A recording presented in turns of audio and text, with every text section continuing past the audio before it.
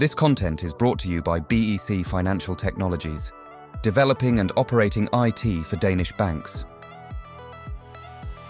My name is Oskar, and I want to talk to you about prompt compressor today. Yeah, previously, I used to talk about Porter. It was this little project to port your JS to TypeScript. But people from this audience told me, why don't you port your TypeScript back into JS, because it makes more sense. Yeah, it was during ChatGPT 3 days. So during that time, I also developed another thing. Basically, it was calling GPT in a loop and trying to force it to make this thing that I really wanted. Yeah, it was basically kind of agent kind of thing. So yeah, there are two kinds of people, right? Some people try to desperately keep AI inside the box, so it won't do naughty stuff. So there are other people trying to give it all SSH keys, all their secrets, all their password, and put it into the world and tell it, get out of the box, right? So I was the latter. So I wanted to see how far can it go with all my access to my to account on cloud on GCP. But it was ChatGPT, if you remember, ChatGPT 3, if you remember. So limitations were pretty harsh. It was like 2,048 tokens. It ain't much. So yeah, I tried to work with that. I wanted to run commands, and often when you see outputs of certain commands, they're not really that dense in terms of information. Sometimes you can just remove entire parts of text and it still works. It still makes sense. So removing random tokens works pretty well.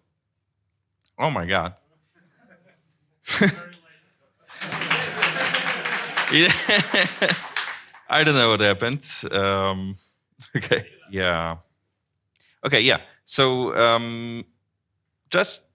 it's very simple idea. Just remove random tokens from the prompt. It will make your information denser, and you can actually read this sentence, right, with some letters missing. So LLM can do that too.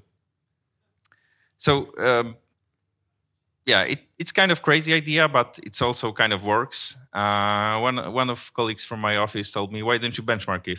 If it makes sense, it should produce some numbers, right?" So it did. I have no idea why these charts. I didn't investigate them too deep, but it actually seems kind of makes sense. But why it's better when you remove 10% of tokens? Maybe there are people that understand science and stuff. Then please help me to understand this. Here, if you remove 20% of tokens in this benchmark, it's even better than with all the tokens. I know. So yeah, I made it into kind of Docker container to make it invisible proxy. So this is a prompt compressor. You can just plug it into your existing LLM stack and it will work. Yeah, so this is kind of how it works. You send the prompt compressor just do the compression, send it to OpenAI or whatever, and you get response. So basically, yeah, it's a GitHub project. You can contribute if you will. You can use it. Yeah, I won't steal your OpenAI key because yeah, it's secret. So yeah, that's it. If you want to contact me, please feel free to reach out.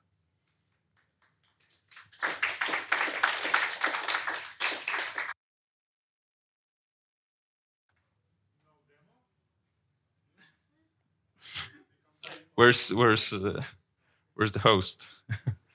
Okay, so I will just, maybe there are some questions. Okay, I have one question. Because on the slide you demonstrated deleting tokens, removing some letters, but tokens usually do not contain the specific letters, or but more usually the whole phrases or something. So does removing specific letters really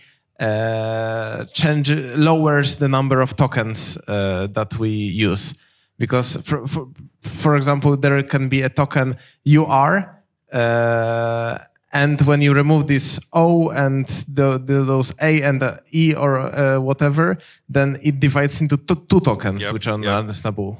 Yep, that's a very good question, and actually that was for like demonstration purposes. But actually, that's very right. That tokens are like parts of words, like a couple of letters, and they're like there's corpus of tokens for particular LLM, right? So removing letters like wouldn't necessarily lower the number of tokens. But actually, in actual implementation, I tokenize the input and then remove tokens, not just letters, but entire tokens from input.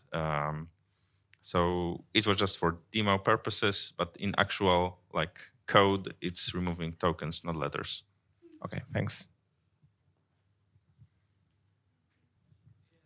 So I was wondering, so do you have like any approach or algorithm that you use when determining which tokens to remove? Like are there some like redundant protocol info or something, or it's just random tokens? Yeah, this is also a good question. I also tried to put some thought into this, but actually for like in this version, maybe it's future improvement. But actually we could do much better than removing just random tokens. We could maybe also use like lemmatization to just shorten the words, and LLM can like eat them also like very well and make sense of that. So that would be another approach, yeah. Okay, so it's like trying to compress them. Yeah, it's compressor, like retain the sense of the tokens, and but without additional info.